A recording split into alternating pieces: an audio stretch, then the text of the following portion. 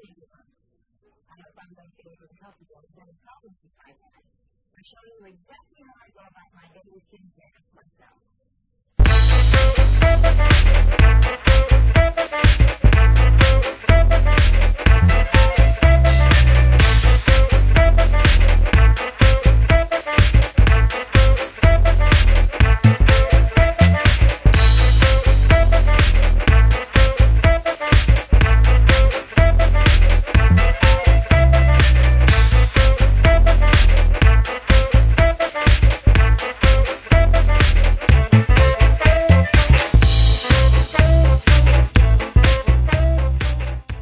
Hey everyone, I hope that intro got you nice and pumped up. Today we're going to be discussing a 1930s skincare routine. This is the skincare routine I use, obviously, and it is inspired by the lovely Constance Bennett, and I'll be showing you some footage of her throughout this video, and showing you the modern equivalents to the products she used so that we can best emulate her skincare routine. So first, what we're going to need to do is tie our hair up if you have long hair. Unless, of course, you wake up with perfect hair and makeup like Constance does. But for the rest of us simpletons, we're going to have to tie our hair up.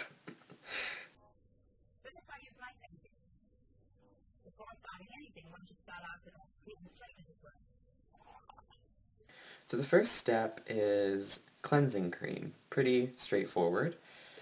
What was very popular in the 30s, and still pretty popular now, but what everybody used for years and years was Pond's Cold Cream Cleanser. Cold cream was a staple in skincare routines forever, and so this is my recommended product. It's an amazing product. It's been around since like the 1910s, I think, and it's tried and tested, and it's very good. So, you apply this, you don't use any water, you don't rinse this off your skin. If that's something that really bugs you, you want to rinse it off, then I recommend using the Pond's Cucumber Cleanser. This is sort of a more modernized version of the cold cream. This doesn't come in a bigger jar though, so you're only going to find it in the smaller jar. This one is like the regular cold cream, but it rinses off easier because it's thinner, it has a thinner consistency, and it's just a lot lighter. So if you have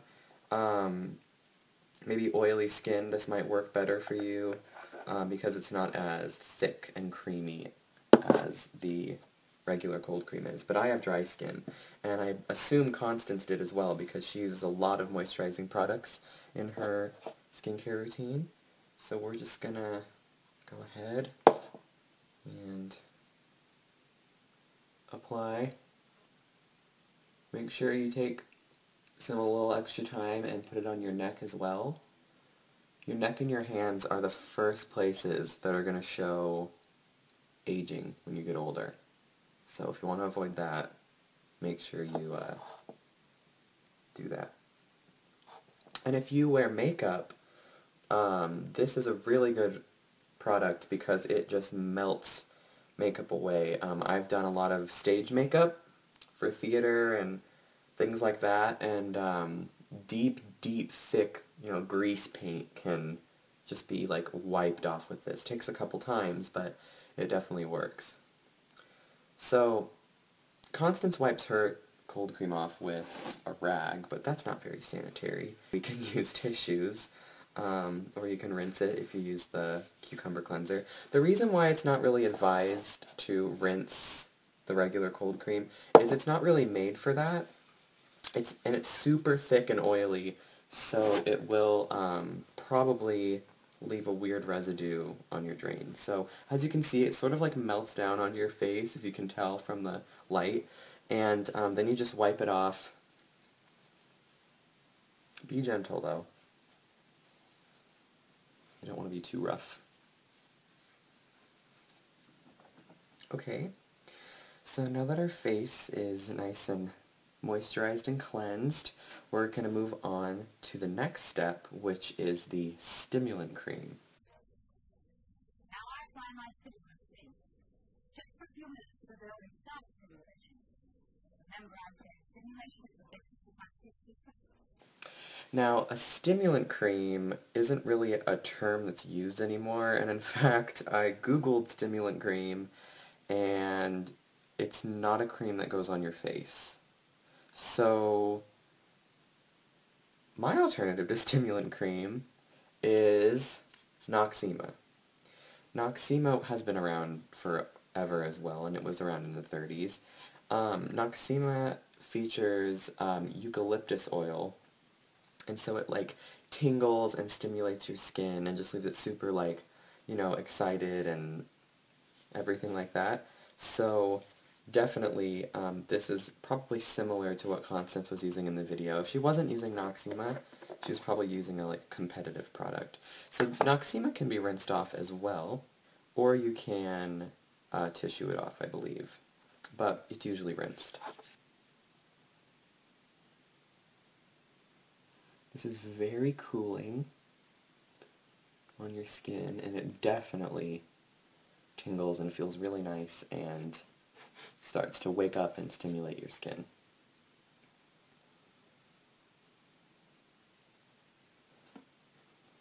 I'm gonna go rinse this off. I'll be right back. My face feels so refreshed. And now, the last skincare product that Constance speaks about is her mask, her complexion mask.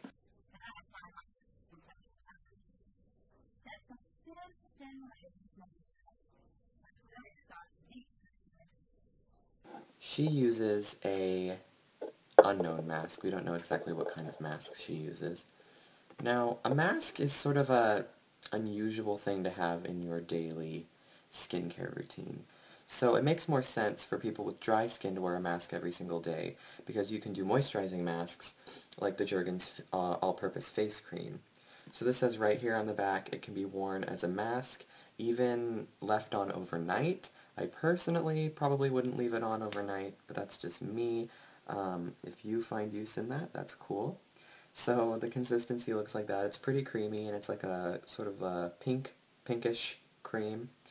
And this also takes off makeup pretty well. I had some pretty intense 4th of July makeup where my entire face was an American flag, and this took off the makeup pretty well. This would be left on. I would leave this on for about 10 minutes. Constance says,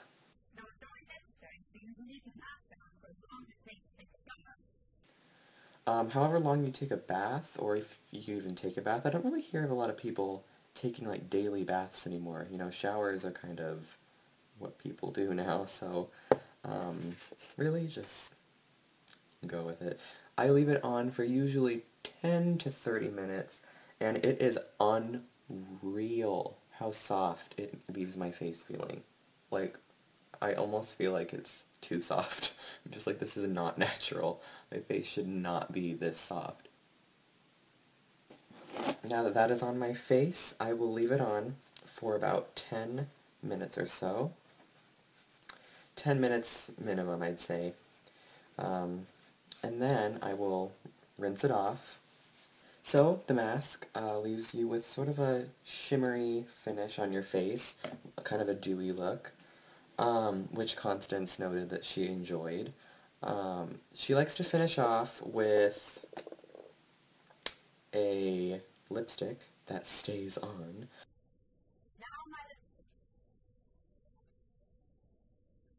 But I'm not much of a lipstick wearer, so I'm just wearing a, this one happens to be red, but it's a chapstick. And you preferably want to get one with SPF. Like this one. I believe it's only like SPF 4 though. So in between the mask and the lipstick, Constance uses some other makeup products that might leave you a little confused because some of them have weird names. And I'm not much of a makeup wearer, so I'm not gonna, you know, I don't wear makeup every single day. I only wear it on like special fun occasions or whatever. So I don't have that to show you. But I do have the translations in case you want to wear makeup. Oh, here it is. I have this little notepad here. Constance notes using a glow base right after using her mask, she starts her makeup off with a glow base.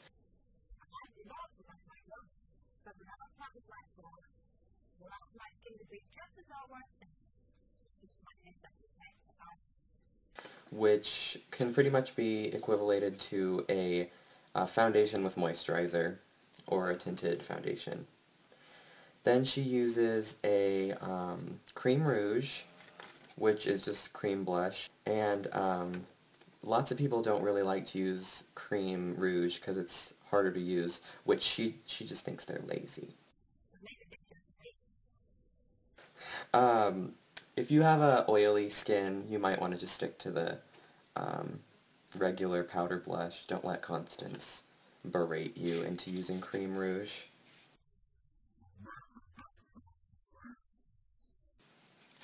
Then she uses a powder, which any powder that works for you and matches your skin tone is good.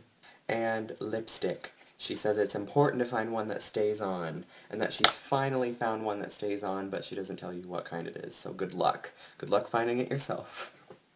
I really hope that this helps you if you're looking for a more maybe inexpensive or sort of back to basics skincare routine.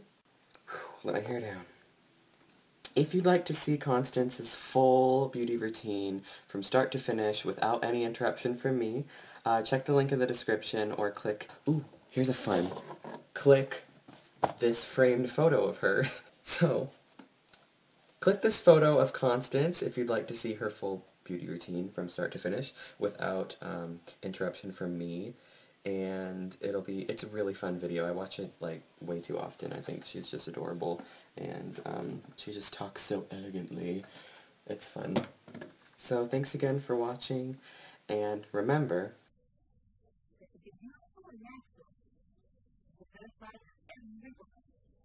and man, and everyone in between. So I wish you all loads and loads of loveliness.